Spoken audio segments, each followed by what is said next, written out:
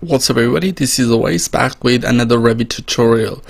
I'm going to show you the house project 3 tutorial I made on YouTube, and I've got a few questions on that video, so I'm going to be answering those questions. So that was a full project I made in Revit and the video is on YouTube, right? So the question was how to create a round wall. So as you can see that this building, this house is pretty much a rectangular. There is nothing round wall or round doors. So I'm going to be showing you how to edit families and how to edit walls or any object you already made.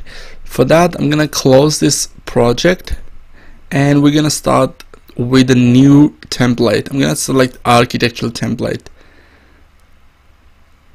First thing what I like to do is change the units, because I don't like to work, I actually don't work in any of the units except feet and inches.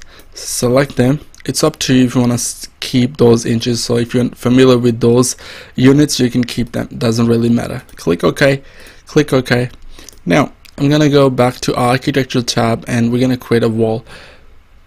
Select the wall, and in the modify panel you can see this draw panel there. So if I want to draw a rectangular line or straight wall, I can do that.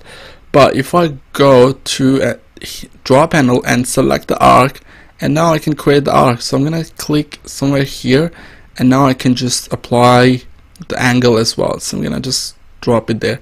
Now we can go back and select the line, so you can just switch between these objects while you're working on your project. So select the wall, let's create another arc here, and I'm gonna create a line from here and maybe just somewhere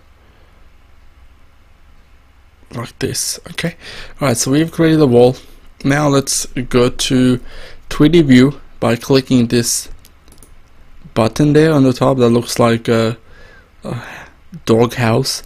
Alright, so this is the wall we created in 2D. Let's change that to shaded.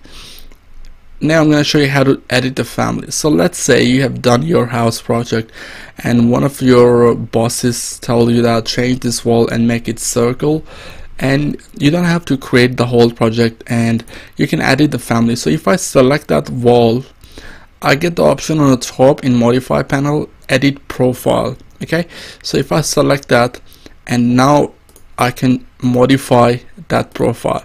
So let's say I will get rid of this line. I would highly recommend select the proper view to edit the profile. So let's say if I'm editing this profile, I should go to the elevation view, but doesn't really matter now. So let's say we're going to create an arc. So I'm going to select the arc starting from this point, ending at this point, and now I can just apply some angle on the top, right? Let's click on this tick mark button and there you go. So you got the round wall on the top, and you got the round wall on the floor as well. So you can modify your families, you can modify your objects. Let's select this wall. Here you have all the modify tools, view tools, measure tools, and create tools. So these are very important. I've done a full series on Revit, so check it out if you want to learn more about it. I'll show you a few more things. Not only you can change the objects, but let's say if you got door, right? So here if I click, I have only one door, but I can load the family by clicking here. But let's say I'll select this door, I drop it somewhere here, okay? And actually I'm going to change and I'm going to drop it here. Okay, let's select the door again and drop it here. Okay, because light coming from this way, so we could look at it. Now if I select the door, I have edit family option now instead of edit profile. So let's click on edit family, because this is a family. I've done a full tutorial series on creating families on Revit. I'll drop a link in the description as well. Check it out if you want to learn more about families. So let's say I got this family there. Now if you click on your project browser, you can see all the views. So let's say this family has a back view, front view, and top and bottom view as well. So let's click on elevations. We got the back, front, left, right.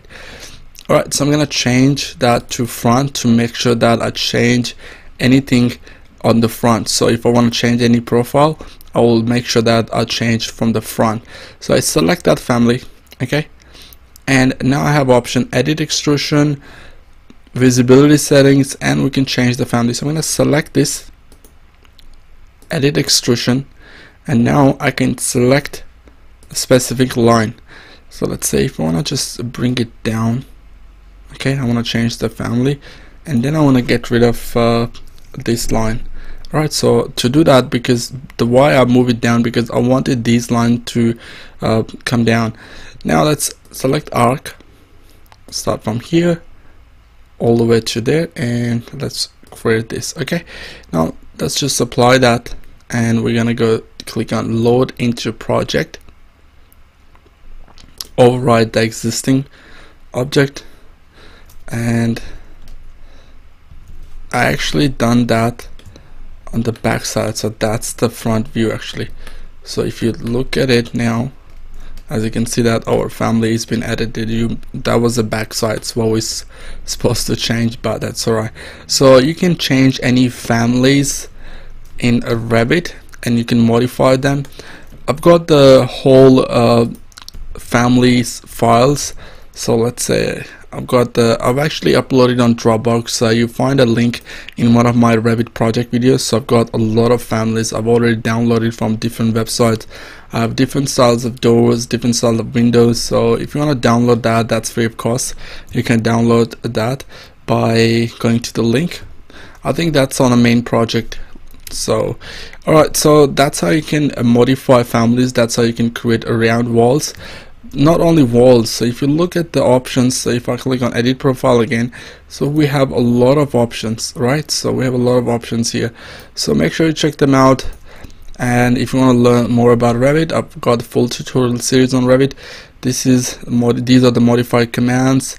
I've actually explained everything, so I don't want to go in details because I've already got the tutorials on my YouTube channel. So thanks for watching, guys, and if you have any questions about anything about AutoCAD, Revit, let me know in the comments below, and I will make a video and I will try to answer your question in the video. Thanks for watching, and don't forget to subscribe, and I'll talk to you guys in the next video. Cheers.